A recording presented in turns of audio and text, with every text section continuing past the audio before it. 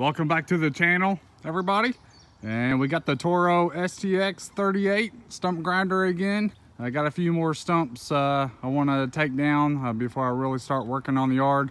I did my first video of the channel on this machine, and this thing is just awesome. It's so easy to operate.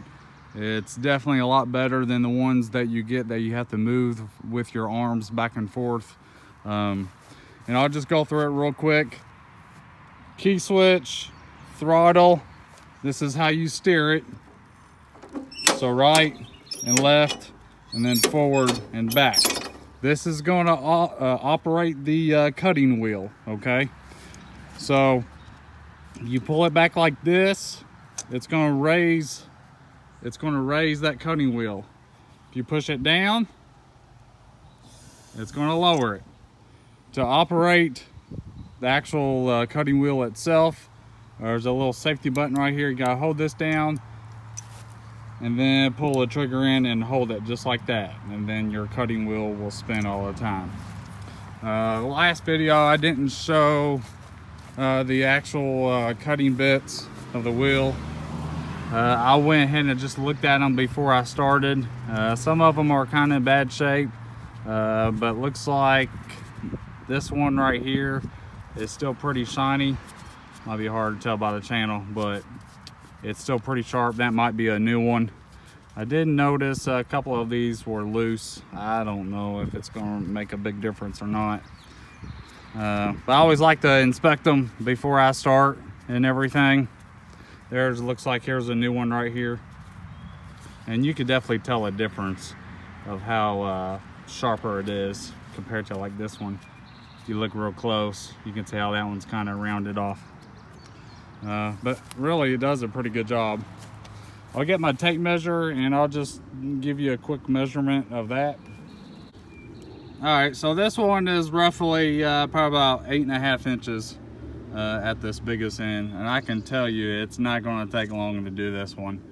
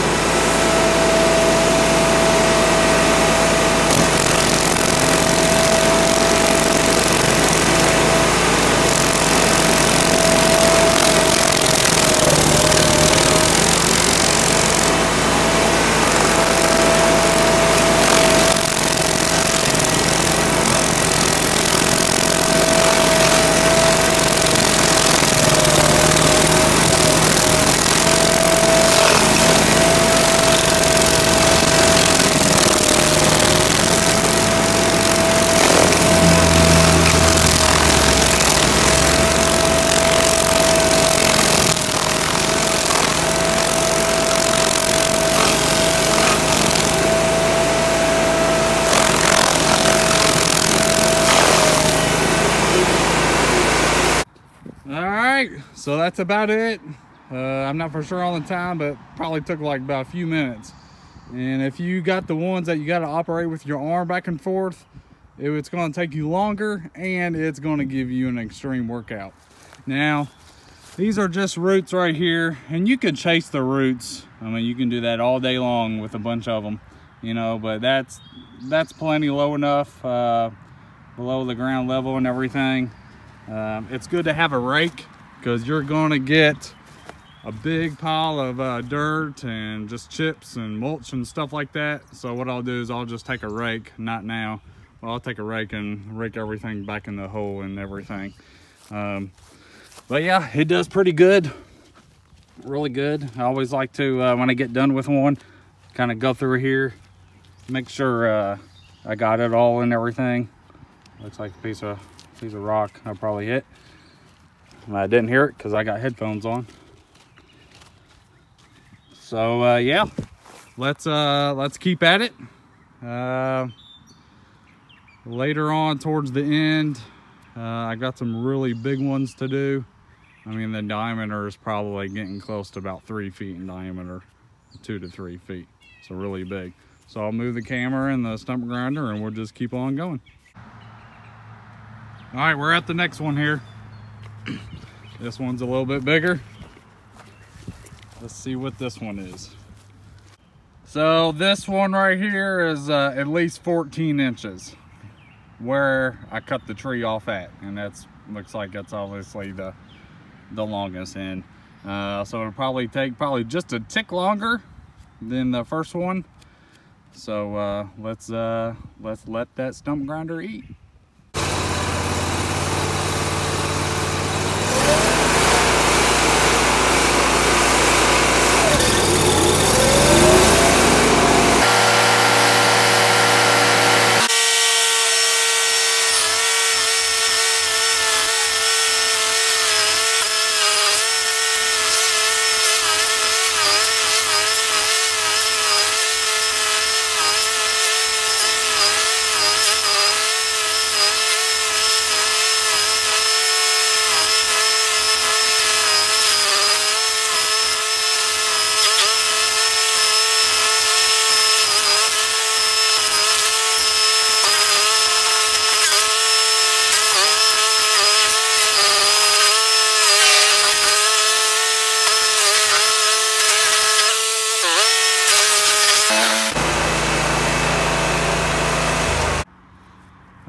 So this one right here went a little bit deeper. Definitely had a more broader roots, you know, bigger roots that really spread out. So, but like I said, I mean, this thing is awesome. I mean, it didn't really take that long to get that one out. All the rest of the ones probably for today are going to be about that size. Then either tomorrow or the next day, I will make a video on the real big ones. It's starting to get really cloudy. Maybe some pop-up storms here in a little bit. So we'll just keep on going.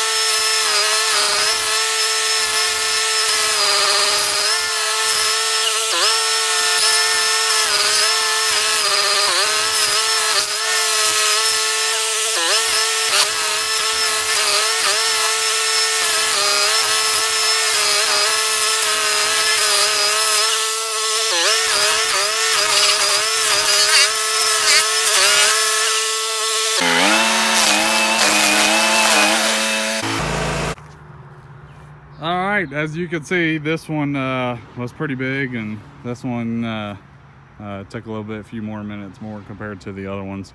I do want to say one thing. The faster you go with this machine, like the more you want to eat the stump up, obviously it's going to make the chips and the mulch a lot bigger pieces and stuff, and it will slow the machine down and everything. Just kind of keep in mind, I'm trying to keep them small as possible because I'll be sowing grass seed soon, and I don't want just big pieces of wood and stuff in here. Grass is not going to grow on that. So I've been trying to make it eat kind of slow and everything, but you see there's some big pieces right there. But like I said, I mean, if you got any stumps that you have to take out and everything, don't do it by hand, you know, and don't, you know, even if you try to rake the dirt around the stump out and then try and take a chainsaw and cut it below ground, it's really just hard on your chainsaw and the chain and everything. This is just so much easier to do. So it's going to cost you a little bit more, but I think it's a lot easier. This one right here, where I cut the tree off at, is about 15 inches.